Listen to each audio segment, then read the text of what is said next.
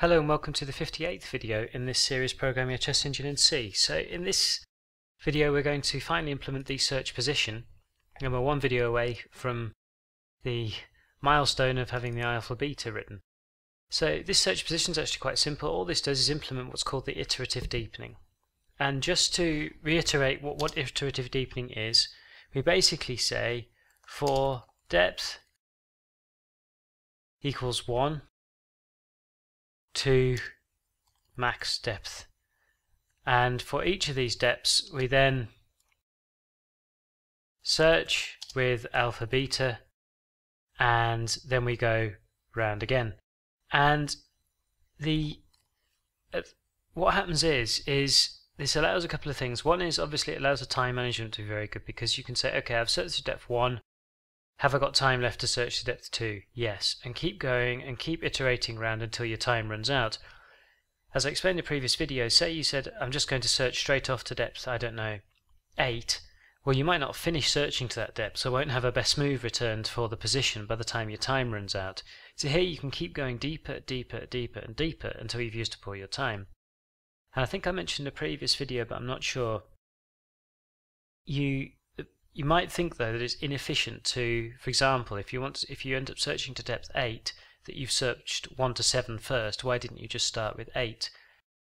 Well, actually, this method of what's called iterative deepening, which is to search from depth 1 and then get deeper and deeper, looping round and round and round, is, I'll just put here next depth, is actually more efficient than just searching straight away to a certain depth, because at the end of each depth you've got a couple of things. One is you've got your principal variation, so the best line that you found, that you found on the previous depth, and you use this principal variation inside alpha beta then to play hopefully what's already the ultimate line for the new depth.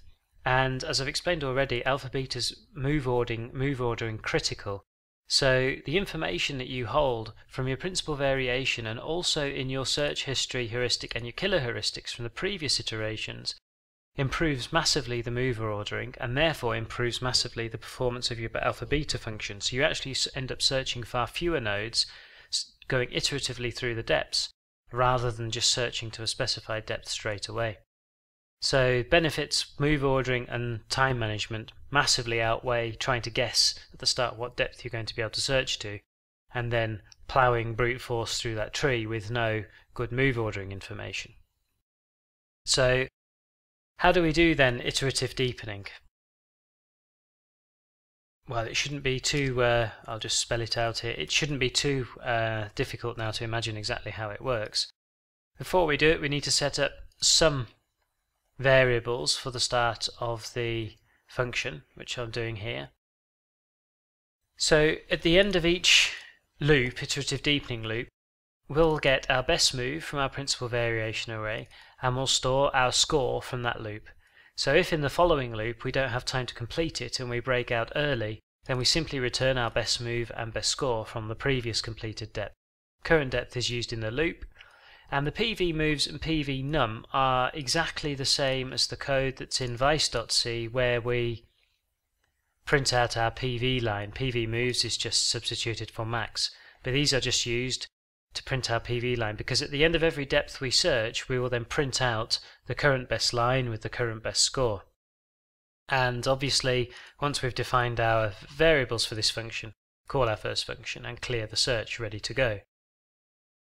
So now the iterative deepening loop itself, and pretty simple stuff if you managed to follow along to what I was saying so far. I have explained it okay, but essentially all we're doing is we're saying for the current depth equals 1, we start at depth 1, less than equal to whatever depth has been specified in our search information, plus plus current depth. So this is the iterative deepening, loop through each depth, and then in here we will get the score from calling our alpha beta function. And remember that, I'll just put a comment here, just here we've got alpha and here we've got beta. So alpha starts as minus infinite and beta plus infinite. Hopefully you remember from if you watched the alpha beta video. The current depth we're searching to, the position, the info, and this is to do with null move, which will come quite a bit later on in this series. So it's actually fairly simple. And now this just goes round and round and round and round until we run out of time. What we will do though is at the end of each loop we've got the score, but we also need to get our best variation, our principal variation, which we'll do using this line here, which you've seen before in Vice.c when we played around with it a couple of videos ago. And we'll set our best move equal to the first move in that variation, because of course that's the best move in the current position. What we'll then do is print this information to the screen so we can see what the computer is thinking about things. So we'll print the depth, the score, the best move found, and we'll also print the number of nodes searched. Leave a space here.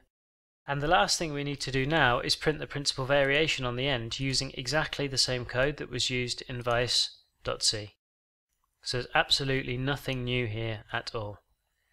And that's it. That's all we need to do. So say we search for depth 1, we get our best score for depth 1, we'll have one PV move. This move will be at index 0 in the array, will be the best move. We'll then print depth 1, score, whatever the score was, whatever this best move was here, the number of positions we searched, and then we'll get the PV line exactly as we did in Vice. And finished. That's all there is to it. So that's the iterative deepening, already completed and implemented. Obviously it's very skeleton, there are some things missing. We don't have anything, for instance here after alpha beta, to say out of time. Because that means if stopped was set somewhere in the depth that was searched for alpha beta, then it means that we didn't complete the depth, so we need here to then return our best move and score and not reset those from what we've just searched because we broke off in the middle of the tree. But we'll do all that at a later time. For now it's simply sufficient to have the iterative deepening implemented in this way, and in the next video we can finally get round to writing the code that's in the alpha beta function. So I hope that made some sense, and I'll tell you what I'm going to do actually. We're on video 58 here, aren't we? So I'm just going to go to 58 and type make and see how many errors have appeared. None. Good. Okay. So that's it then for this video, and thanks very much for watching, and comments, questions, criticisms welcome as always on YouTube.